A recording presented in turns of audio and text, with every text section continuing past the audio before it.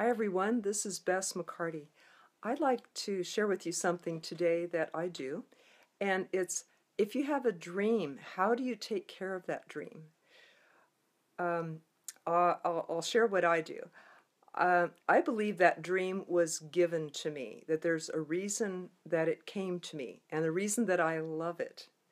And what I do is I see it as if, I call it the law of assumption.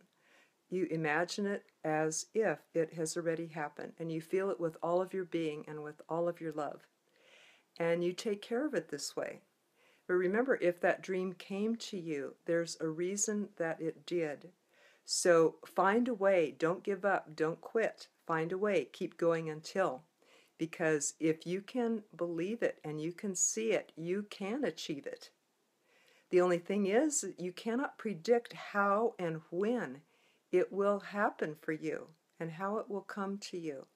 So it requires, the price of admittance is a childlike trust. Be open, listen to your inner guidance, keep taking the actions, and keep doing that with love. It requires a trust. That's the price that we pay ahead of time, is we put out the effort and the love.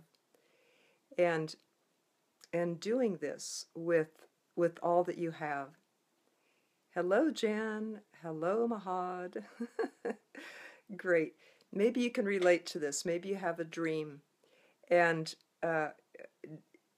how the price is not to get discouraged, not to give up, to keep seeing it, to give it love, because everybody who has a dream and has achieved it has gone through this. This is just the price, so it's normal. Keep going. Keep finding a way. Say, I will find a way. And keep being open and listen. Miracles can happen, but keep your dream. Take good care of your dream. Thank you, everybody.